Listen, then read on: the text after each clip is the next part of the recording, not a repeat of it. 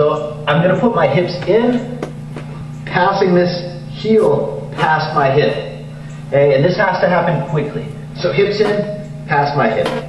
Now I'm just going to reach, and just like an arm drag, okay, I'm going to grab the back of his leg, the top of his knee rather, and I'm going to rip this past my body. Okay, again, I'm not going to just use my arm, I'm going to use my whole body to rip. So hips in, past the heel, I'm going to come over, cupping the top of his leg, I'm going to rip this past my body, trapping with my armpit over the top of his thigh. At the same time, I'm falling at a 45-degree angle this way, with my knee driving over his bottom leg, trapping his top leg. And I like to block this bicep here, closing my elbow. And now I can either control in this position, drive my hips forward, and kind of perch on my opponent's hips, or we can just use this position as a basic hub where we can pass his guard, go to the back, or look for submission.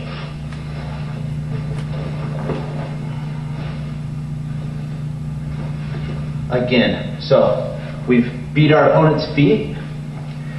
I like the basic posture, structured position for open guard here. Front arm attached to my leg. Now we notice that there's mobility in this leg. We think we can surprise our opponent. We're going to pop our hips forward, making posture, passing this foot so it has a clean line to be pulled past our body. It can't pull into our belly here. Okay? So posture, hips forward, past this foot. We're going to reach, rip, and drive our knee to a 45. Controlling here, or bringing the hip forward and perching on our opponent. So, in this pass, we're employing two major theories of getting past our opponent's guard. One, passing in the natural order of our opponent's joints, ankles, knees, hips. Two is passing to the backs of our opponent's knees. Okay? Passing away from where his hips and head are looking. So, again, it's posture position.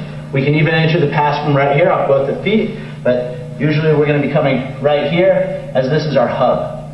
Okay, now, hips forward, the back leg side passes the foot, ripping, trapping behind the knee with our armpit, driving our weight forward to a 45, at a 45.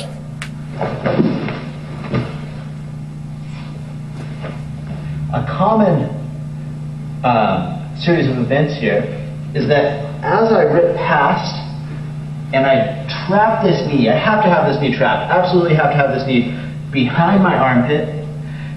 I'm too slow at driving my knee here, and my opponent begins to escape his hips and throws this leg over. If this foot touches me, he's going to be able to recompose guard, without question.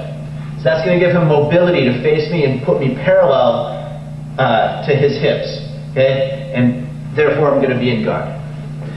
So, as I rip through, drive, notice I have to have this knee trapped, and I'm going to intercept this leg coming through. Okay? As I intercept this leg coming through, I take it all the way to the ground. And now I'm just going to drive my hips forward, and I'm going to be able to pop right through at this angle to pass the guard.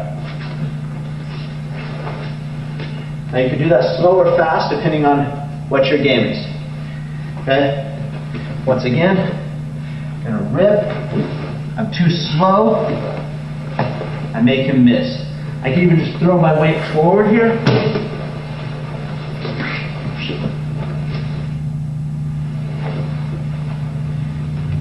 Control my opponent from side control.